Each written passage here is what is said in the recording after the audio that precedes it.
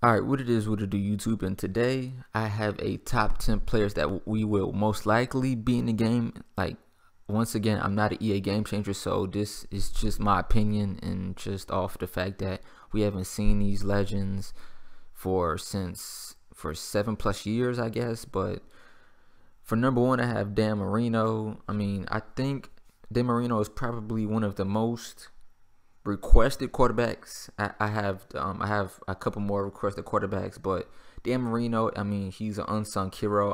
Even though he does have a ring, I'm pretty sure Dan Marino's top 5 all time, probably even top 3 all time, despite not having a ring. So I have Dan Marino most likely being in the Madden 18. So hopefully things can go well and we can get a Dan Marino for next year. And for number 2, I have Darrelle Owens, for the simple fact that he should have been in this year's game. But the way that EA was talking some type of way to Darrelle Owens, they act like he was just some goddamn Shannon Sharp. And I'm not even trying to throw shade at Shannon Sharp. He's a great receiver, but we're talking about Darrelle Owens. If you want to talk to Jay Rice or Randy Moss, like you know what I'm saying, you can't be talking to no top 5 receiver like that. No, fuck no. Matter of fact, top 3 receiver.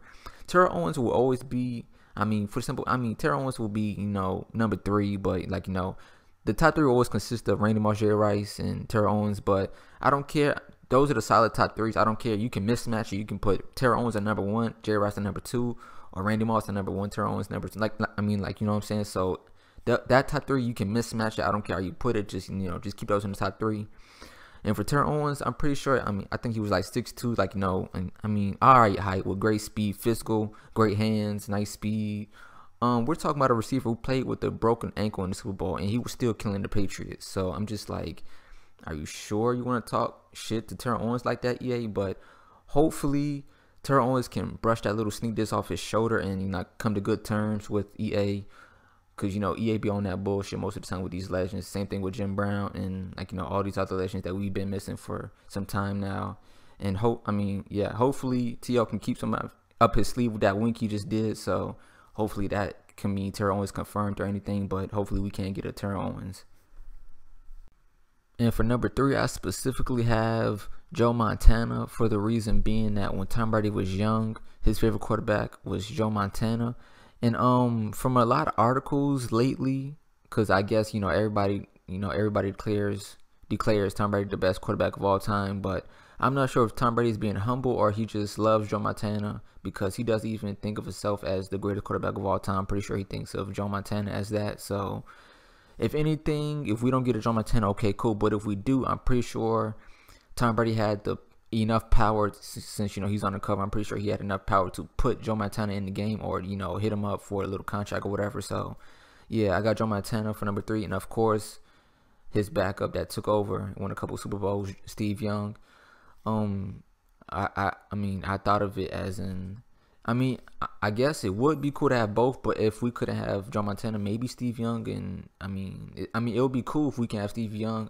It would be cool if we can have Joe Montana without Steve Young, but it would be great to have both of them. But since Tom Brady loves Joe Montana, I don't want to call it a guarantee, but it is pretty most likely to see one, if not both, to be in the game. And for 4, I have John Lynch. We all love hard-hitting safeties, and John Lynch was one of them. And he was a key part of the 2002 Bucs Super Bowl team, along with Derrick Brooks and Warren Sapp on the defensive side. John Lynch, I'm guessing he hasn't been in since Madden 12. I'm pretty sure that everybody that I mentioned in this one and the players that we won't get haven't been in since Madden 11 or Madden 12. I think it's either one of those two that have a very stacked roster with legends. So it's crazy that we just getting 90s and same old. So yeah, look, god damn. Oh my gosh. But damn it. Oh my gosh. But yeah, after that hit, yeah, he looking glitchy. He's looking like a ball hawk. I didn't think he would be. I know he was a run stuffer, but I didn't think he was too much of a ball hawk. Yeah, he may be glitchy. I think I might do it. Well, shit, if I can talk, I think I may add him on my Whatever Happened To series, because I could have sworn he signed a contract with the Patriots, but he didn't play that season, if Buccaneers fans or Patriots fans can help me out, I think he signed with the 2011, 2010, like somewhere around there. I think he signed with the Patriots, but God, oh my God, this dude is really knocking heads, and it's not even funny. But yeah, the last team that he played with was with the Buccaneers. He signed like a 3-year, $60 million contract, but he never played that season, so I'm not sure if I'm pretty sure he retired that season. But yeah, hopefully we can get a John Lynch along with a Warren Sapp. And goddamn, yeah, man, this man's looking glitchy. Goddamn, man, I'm gonna keep it. Yeah, I'm gonna keep it rolling because this is crazy right now. Oh my gosh, this man, he's killing. Okay. I'm gone. On to number 5. And for 5, I have Charles and Rod Woodson. Hopefully we can get both, if not either or. But if we had to pick one, me, my personal opinion, I'm picking Charles Woodson over Rod Woodson. I'm not saying one is better than not. I'm just saying if it came down to just picking one, I'm picking Charles Woodson. You know, they both played corner safety at one point in their careers. I would have to say Charles Woodson would be more of a top 5 DB. I know the last time I said that about Darren Sharper, somebody gave me some shit. I mean, like, you know, the numbers don't lie, but I know if I said if Charles Woodson was top 5, you know, they would believe me. But you know, I'm not sure if Rod Woodson. I'm not sure if I'm not trying to bullshit. I don't know if Rod Woodson is top 5. I'm not sure if he's top 10, but he can squeeze him in top 10, but I don't think he's in top 5. But yeah, matter of fact, that is a good question. In the comment section, hey, let me know in the comment section who y'all think is better, Charles or Rod Woodson, because you know they both nice. I mean, it's just, I guess it's just about numbers at that point. But hopefully we can get both. But you know, EA in a stringent legend process, we won't. Damn, did this nigga Rod Woodson really bully somebody like that? Okay. But yeah, hopefully, okay, tip drill. Well, it's confirmed Charles Woodson will have tip drill. Yeah, like I said, I'm just rambling. I'm losing my train of thought. But yeah, hopefully we can get both of them, if not one. Yeah, and on to number 6. For 6, I have Kurt Warner. We're talking about a guy who led the greatest show on turf to a Super Bowl victory by 1 yard. And we're also talking about a guy who was stocking shelves as a part-time cashier at a Ollie's or a Kmart. I don't know, something like that. I don't know the supermarket name, but you know, he got the call. You know, he's made it happen for many years. Kurt Warner is a great quarterback. He's led 2 different franchises to a Super Bowl appearance. So I'm pretty sure if they do add a Kurt Warner, I think they will do the same thing as a Brett Favre. Like, you know, they'll bring in, like, you know, a Sterling Sharp or Antonio Freeman to, like, you know, hint, like, you know, a Kurt Warner. I don't know. I would hope they would do something like that. But I promise you, if they add like a Isaac Bruce, Torrey Holt, and a Marshall Faulk, and there is no Kurt Warner, I think EA is really, they really playing with our emotions. If they add all of Kurt Warner's weapons. Now, matter of fact, if they add all of the greatest show on turf and they miss the most important piece, the quarterback, Kurt Warner himself, like, you know. But yeah, me, my personal opinion, I think they would probably do, like, I'm pretty sure they would do, like, the little Brett Favre thing with Kurt Warner. But, you know, I'm not an EA game changer. I can't tell the future. This is just my prediction. But yeah, hopefully we can get a Kurt Warner. 7, I have Jerome Bettis. Now, I'm half and half. I'm wishy-washy. I'm iffy about having Jerome Bettis in the game for the simple fact that I don't know if it's just me, but Madden is so broke that I'm pretty sure if they had like a Earl Campbell, Brandon Jacobs, like, you know, a big back in the game, I'm pretty sure they would get hit stick and tackled easily by like a 5'8" Captain Munderland cornerback. Like, you know what I'm saying? Hopefully, with EA moving to the Frostbite engine, like, they won't, like, no, none of that crazy shit will happen. Cause, like, man, look at this. Like, he's not getting tackled easily, so I don't want to see him getting tackled by no defensive back to, like, you know what I'm saying? Like, it's not gonna happen. Like, I'm pretty sure. I think Jerome Bettis was like 6'6", 236, something like that. But like, man, just look at this. Like, you're not gonna tackle. Look at this, man. You're not tackling Jerome Bettis with arm tackles and, like, you know, stuff like that. But like I said, I'm half and half. I don't know if I want him in the game due to the fact that EA will allow him to get. Man, look at this. He's bouncing out for tackles.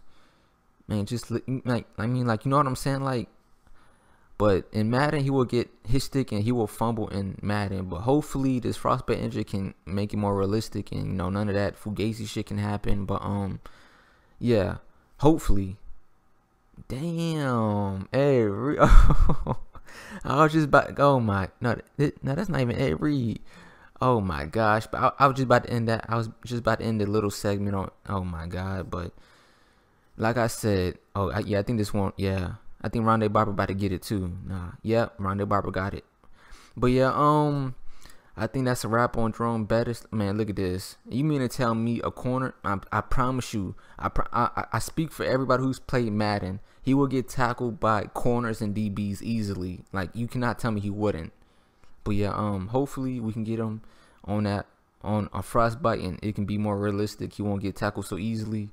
But yeah, okay, before I go, I know I'm about to drag the hell out of this Jerome Bettis segment, but if anybody remembers, if the highlight can speed up a little bit, if anybody remembers the little goal line stand with Brian Urlacher, Jerome Bettis won that battle. Like, this man, Jerome Bettis, ran over Brian Urlacher for the goal line. But in Madden 17 on goal line, he will get stuffed by a safety, a corner. He'll probably fumble, like, you know what I'm saying, all of that. But hopefully moving to frostbite can make all of this realistic. Like, no 6'4", 240-pound running back will get tackled by corners so easily. But, like, you know what I'm saying, man. But I know I'm jacking the hell out of this Jerome Bettis. But yeah, on to the next one.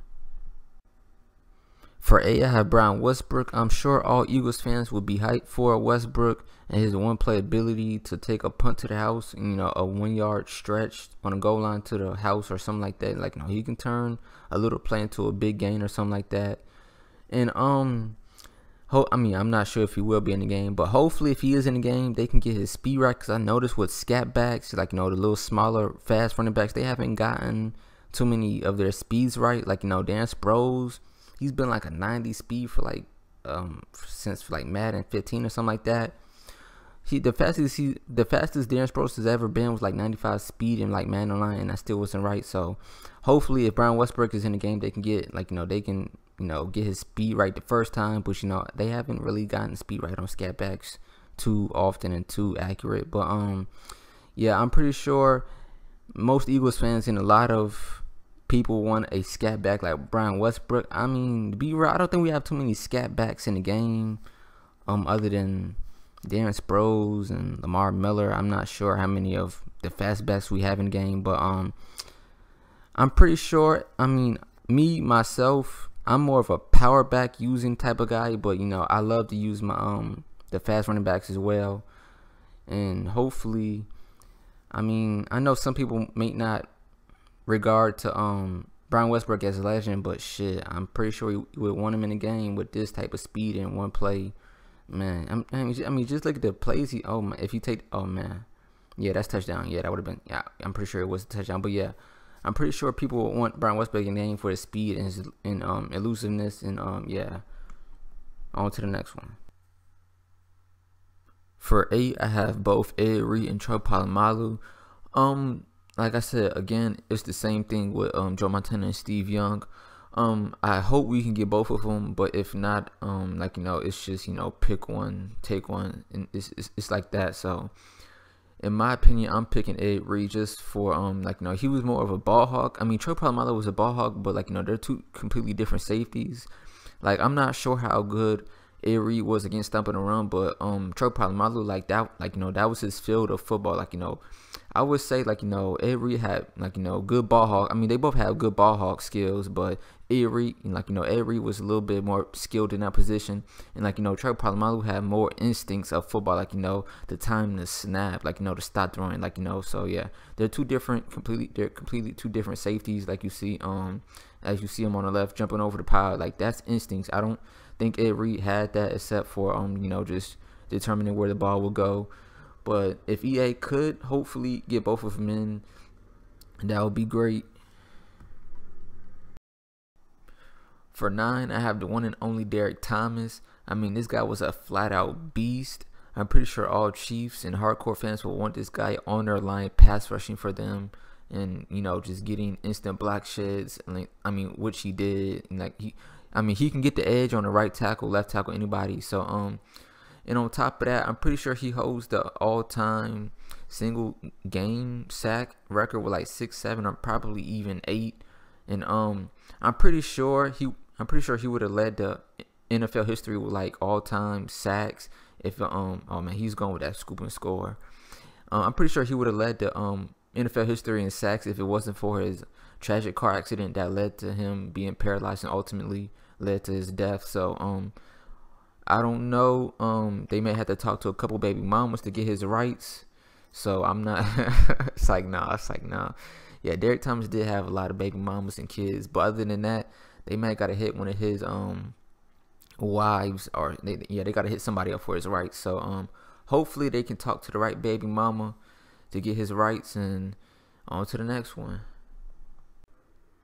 10, I have Pat Tillman, another physical safety that everybody will want in the game. And another reason is that he left the gridiron to serve this country, and that goes under the radar for a lot of people who don't know that and who do. But it really does go under the radar to serve this country at any point of your life or anything like that. And for it to be Pat Tillman to leave his football career, I don't know how many. I honestly do not know. If you could ask Le'Veon Bell to join the military, he'll probably say no. Like, you know what I'm saying? So I mean the same thing with Muhammad Ali. I know this is way off topic, but Muhammad Ali served jail time rather than go for, you know what I'm saying? So, but yeah, I mean, it goes under the radar what he did for this country, and he won't be forgotten.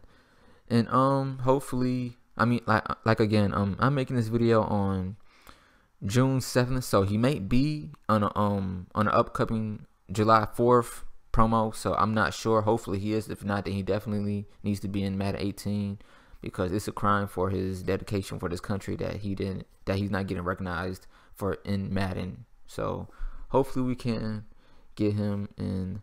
On to the next one. I know this list is only supposed to have 10 players, but I'm a Chargers fan, so I had to throw in Junior Seau. Man, I just had to. But I hope all football fans know about Junior Seau. I'm pretty sure everybody does. He's a fast, physical linebacker. He's not afraid to hit your ass. And I'm not sure how good he was at covering tight ends and what I'm saying, playing coverage or whatever. But I think he was decent. Tackling. I mean, him being in the box was not a problem. He did a great job in that. Unfortunately, he passed away due to too many concussions. That I guess he committed suicide, something like that. So. I don't know how. I'm pretty sure they'll get his rights from his daughter. I think his daughter presented him at the I'm pretty sure his daughter presented his little shrine or statue, whatever, at the Hall of Fame. So they may have to ask his family or his daughter or whoever. I don't know.